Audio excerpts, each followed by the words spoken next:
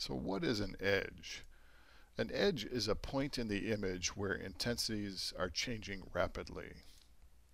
So we've looked at the Sobel edge operator, which does a digital approximation to the first derivative. This mask does a derivative in the x direction. This mask does a derivative in the y direction. And we can take the magnitude of the gradient by the square root of the sum of the squares. So that's a way to detect places in the image where intensities are changing rapidly. However, the magnitude of the gradient doesn't identify an edge point. It simply gives you a number. What we would really like to have is a sort of a binary output. We want, yes, there is an edge there, or no, there isn't an edge there. Here's an example of applying the Sobel edge detector to this image and just outputting the gradient magnitude.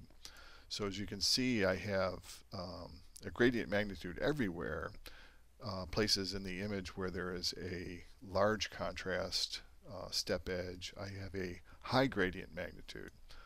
Places in the background where it's much weaker, I have a lower gradient magnitude. But this is not a binary output. This gives me a value at each pixel. So one way to get a binary output is to threshold the gradient magnitudes.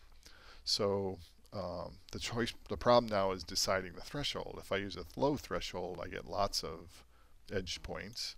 If I use a high threshold, I get few edge points.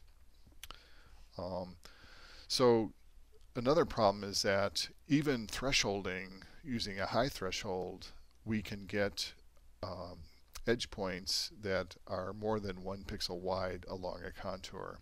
What we'd really like is for a line in the scene to have a 1 pixel line edge line in the edge image. So one way to get that is to only take the point as an edge that's the local maximum of the gradient in the direction of the gradient.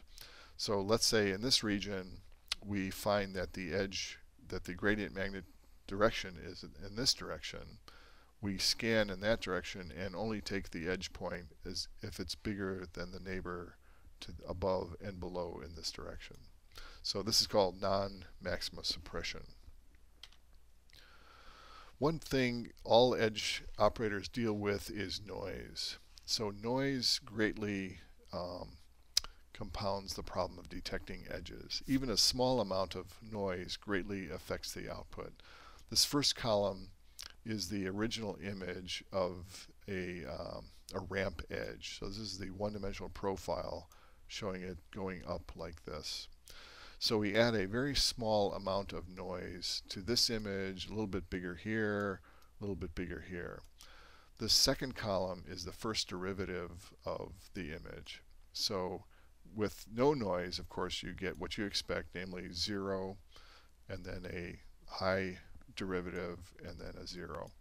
But even a very, very small amount of noise gives you quite a bit of noise in the first derivative, to the point where it's almost unusable. And the problem is even worse in the second derivative, which is shown in this column. So all practical edge operators have to smooth the image before they take the derivative. So that begs a question now, like how much should you smooth the image? Well, it depends on your application and the image. So some images we would want to smooth a lot because we're looking for big things.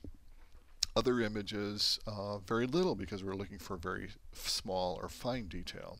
So for example, if we were looking for the little dots in this image, we wouldn't want to do very much smoothing at all.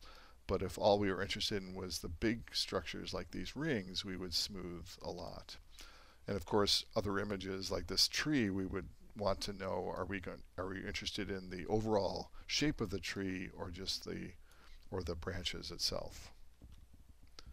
So we can define this concept of scale space, where we form a space of images by applying a series of operators at different scales.